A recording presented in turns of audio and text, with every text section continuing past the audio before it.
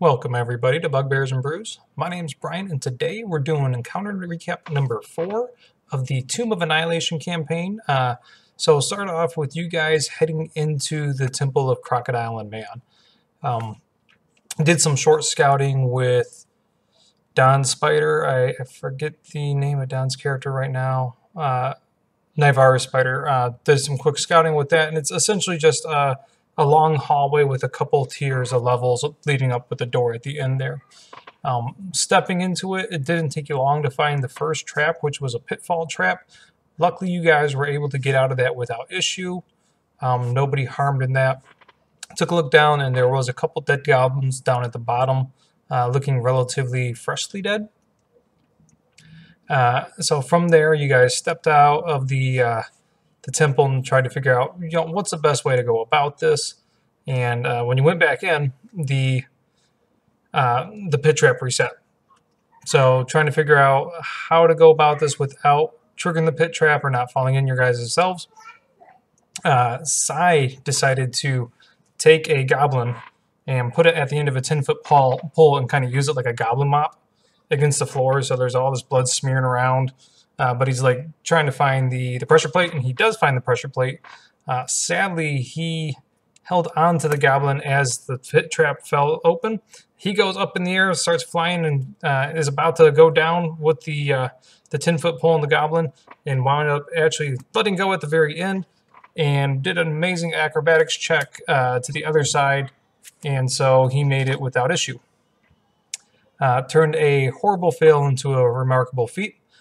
From there, you guys were able to kind of scoot around the outside of the pit trap. There was probably a small shimmy ledge that you guys could go against. And so Sai, Fitz, and who was it? Sai, Fitz, and Leorin, I think, went across. And when they did, they started walking again and didn't really pay much attention, wound up stepping on more pressure plates, and instead of finding a pit trap, they found a blade trap, and it did quite a bit of damage. Sai and Fitz both went down. Leorin was up. No, it wasn't Leorin at the time. I think it was Carr. Yeah, it was Carr, sorry. Leorin then crossed to go ahead and try to help save the people that were on the other side that was down. Carr went and started stabilizing Sai.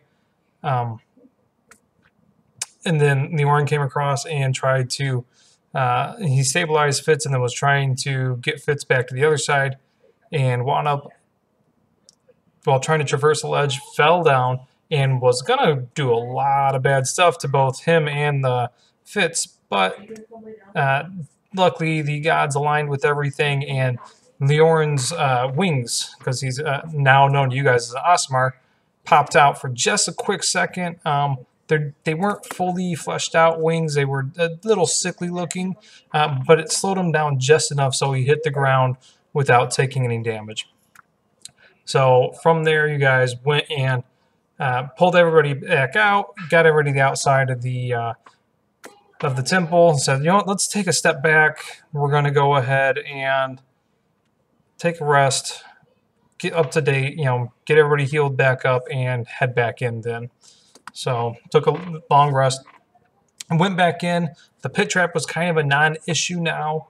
Now knowing that there's this blade trap, you guys took a look around and found all sorts of pressure plates. So you couldn't disarm any one pressure plate, but you could jam the holes, and you guys tried to decide to jam the holes with torches, and that seemed to work out okay.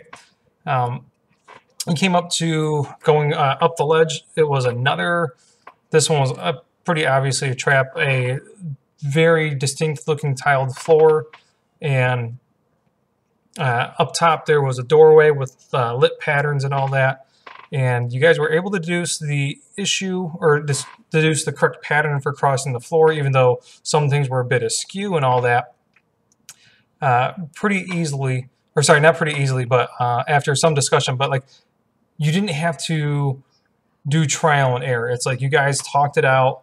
You guys used the clues really well, thought it out pretty thoroughly, and made it across without any issues with that one. So, you made it across just fine. I really like the way that one played out. There's a lot of good discussion taking place back and forth there, using good knowledge, and I think I dropped enough hints that it made it so it wasn't horrible to figure out. Up top, the doorway, you guys were able to figure out that puzzle as well, which boiled down to you guys having to stack up on top of each other, like the crocodile and the man. So somebody was playing the role of the crocodile riding on the man's back, then press the buttons in certain orders. Once again, there's a little bit of discussion that took place there, but you guys were able to figure it out without issue once you thought through it. So really like the way those played out. The final room, big spiral pillar with stairs going up it, and then up top was a vase being held up by some apparatus. And you guys are debating how to go about this. Once again, thanks to the clues that were laid out there, you decided to do the crocodile and man routine once again, piggyback across and go up the stairs, and that worked. Getting up to the vase, you guys thought the vase was trapped. That was a lot of fun. Although it could have been trapped. But instead of worrying about the trap or anything like that, you guys decided, you know what, let's go ahead and grab it crocodile man style. So the person on the bottom who was being the man grabbed the apparatus that was holding the vase. The other person grabbed the vase, and that worked. So, and I think that one was trapped as well. I don't have the book in front of me, but I'm pretty sure that one was trapped as well. Trying to get off the whole crocodile man theme, Carr decided to head back down the steps by himself and wound up setting off a trap that they didn't set on the way up there. So that kind of concreted the fact that you had to be piggyback style on through this temple there. Knowing that, you guys then everybody climbed up on each other's backs and walked out just fine. No, I lied. Not everybody walked out just fine because a couple more people tripped on the blade trap, and because it wasn't properly disarmed, people that were shoving torches into these holes and whatnot, they weren't doing a very good job. They were just kind of putting them in lightly. So a couple people took a little bit more damage, but eventually everybody made it out okay. Nobody else went down. From there, it was a discussion on where to go, because you guys, you had this loot now. Naivar was able to do some identification on them. The jar is an alchemist jar, and then the device is an immovable rod. But like I said, you had to discuss where you wanted to go. The issue was you guys are coming up on the Order of the Gauntlet outpost, Camp Vengeance, and you've heard rumors that they have the right to constrict people right now because of the undead stuff that's going on. So you decided, let's ditch the boats, cut through the jungle, get to the Aldani Basin, and go around that way versus trying to even come close to Camp Vengeance. So you actually came up with a pretty good idea and created your own vault. You took everything you wanted from the camp, including your boats and the goblin boats, and doing the now crocodile and man combination all the way through. You guys were able to get back through and use the center main chamber thing as a vault for you guys. From there, you headed through the jungle into the Aldani Basin, or towards the Aldani Basin, and came to a ravine. And looking down the ravine, you saw several dead bodies, and then no real clear way to cross. So River and Flask let you guys know you could probably go around. It'll lose maybe a day, maybe a little bit more than that. Who knows for sure? Or you can go down and cut across. Take a couple hours, but you'd get through it. So you decided, let's just go through it, not worry about going and doing, possibly getting lost or getting taken more than a day or anything like that.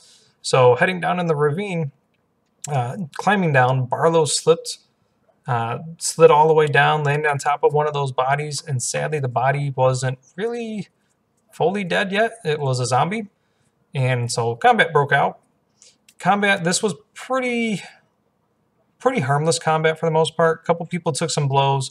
Poor Barlow in the beginning took quite a bit because he he slipped down the ridge, and then he took a grapple at the beginning, and then I think he took one more. But once everybody got down, the zombies were relatively harmless. The main thing, though, is after you killed them, looking them over, most of the other zombies looked pretty newer, and then there was two that were far, far more decayed looking, and those ones actually had a blue triangle tattooed on their forehead. Barlow was able to tell you that that's actually the sign of Rosnese.